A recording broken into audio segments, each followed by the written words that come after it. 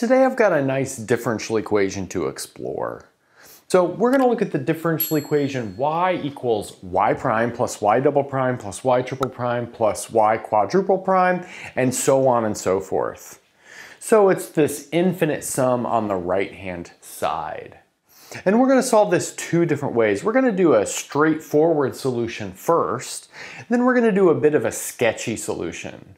And after all that's done, I'm going to leave you with two things. One is like a question pertaining to the number of solutions of this differential equation, and another is like a slight generalization of this type of differential equation. And I think both of these things are fairly interesting. Okay, so let's get started with our straightforward solution. So I'm going to maybe copy this differential equation over here.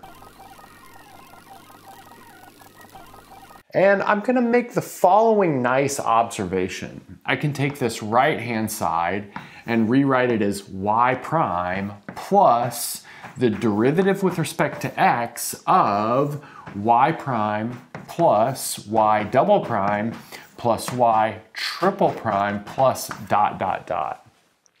And that's of course because the derivative with respect to x of y prime is y double prime.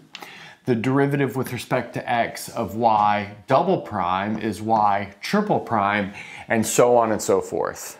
Okay, nice. But now by our original differential equation that says that y is the sum of all of its derivatives, we know that this stuff within the parentheses is in fact just y itself. So again, that's just using the given differential equation. So recopying this, we have y equals y prime plus the derivative of y, which itself is y prime. So plus y prime. And this first y prime is just brought down, whereas this second y prime is done by that substitution. But let's notice that tells us that we have y prime equals 1/2 y. So maybe my favorite way to solve this is just to look through all of the functions that you know in your head and think of one that when you take its derivative, you don't end up with exactly the same function. You end up with half times the function you started with. And you'll immediately realize that the solution to this will be an exponential, and we'll get y equals e to the 1/2 x, or x over 2. But in fact, we could take any constant multiple of that. So I'll write a c here because that'll also satisfy the above differential equation. Okay, so there we have it. We have a solution to our goal differential equation. In fact, we have an infinite family of solutions, but it's a one-dimensional family. Maybe we should point out that here, c may be any real number. Okay, so that was fairly quick, but as promised, what I'm going to do now is solve this a different way, which is a little bit sketchy. So we used a fairly straightforward method to get the following one-dimensional family of solutions. We have y is c times e to the x over 2. Now we're going to gain these solutions another way. Well, actually, we'll in fact gain that previous differential equation. Okay, so I'm going to introduce some notation. So I'll set d of y equal to y prime. So in other words, this d is our derivative operator. Okay, and now I'll rewrite our differential equation using this derivative operator. So let's just note that d to the n power operating on y is the nth derivative of y. Okay, so that means we can rewrite our differential equation as y equals the sum as n goes from 1 up to infinity of dny. So just rewrote that in summation notation. But now I'll factor the y out of the right-hand side. It's not really factoring because really these are operators acting on y, but I think the language there is okay. So that leaves us with the sum as n goes from 1 up to infinity of dn operating on y. So this stuff that I'm putting this purple box around is a sum of these linear operators. So you can think about these as linear transformations on a vector space of differentiable functions. But what do we have there? We've got a geometric series.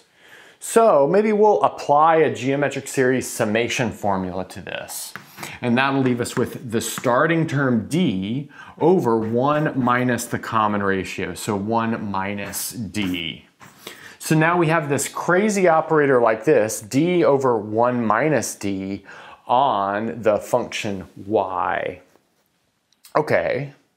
But now from here, I'll operate both sides of this equation by the operator 1 minus d. So that'll like clear the 1 minus d in the denominator. I guess I should say that what I mean by 1 minus d in the denominator, I really mean the inverse operator.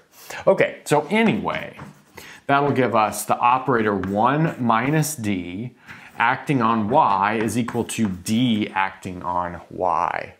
Again, that's just from operating on both sides of this equation by that 1 minus d operator. But notice that leaves us with y minus y prime equals y prime. The identity operator on y is just y, d of y is y prime, and so on and so forth. But that immediately gains the differential equation y prime equals 1/2 y, which we had on the previous board, which led to this solution. So now let's maybe talk about a follow-up question here. So question. So we know that if we were to cut this off, so if we cut this thing off and we have y equals y prime plus y double prime all the way up to the nth derivative and then don't go further, then there are exactly n linearly independent solutions to this differential equation. So let's write that. So y equals maybe c1 y1 all the way up to cn yn, where the ci's are real numbers and the yi's are linearly independent functions. So the question to you, which I don't immediately know the answer to, is why when we truncate this right-hand side to a polynomial, do we get n linearly independent solutions, whereas when we have an infinite sum on the right-hand side, we get a single solution? It almost feels like we should have an infinite family of solutions instead of this single solution. And we maybe do, but perhaps all of the other solutions are maybe functions that are not as nice. So maybe post in the comments if you know the answer to this question. So I'll leave you with a follow-up to this problem. So here's a bit of a follow-up question. So what if instead of having y equals y prime plus y double prime, so on and so forth, what if we take this equal sign and just put it somewhere else? So what I mean by that is look at something like this or something like this. So we keep all of these functions in the same order, but we just change where the equal sign is. So what about y plus y prime equals y double prime plus y triple prime plus y quadruple prime, and so on and so forth? Or what about y plus y prime plus y double prime equals y triple prime, quadruple prime, quintuple prime, so on and so forth? Or what about the most general one of these, which would be something like y plus y prime all the way up to the nth derivative equals the n plus first derivative plus the n plus second derivative, and so on and so forth. So is there a nice solution to this like very general differential equation down here? I'm not sure if there is or not.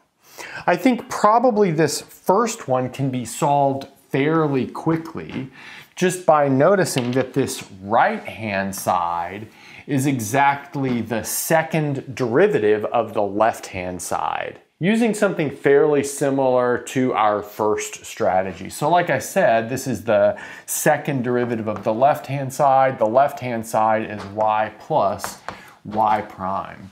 So that would give us something like y plus y prime equals y double prime plus y triple prime. And I think you could probably solve that without too much difficulty, but I think it probably gets pretty tricky as we move forward. So I've done other problems on the channel related to solving nice differential equations. There should be one on the screen right now if you'd like to check it out, and that's a good place to stop.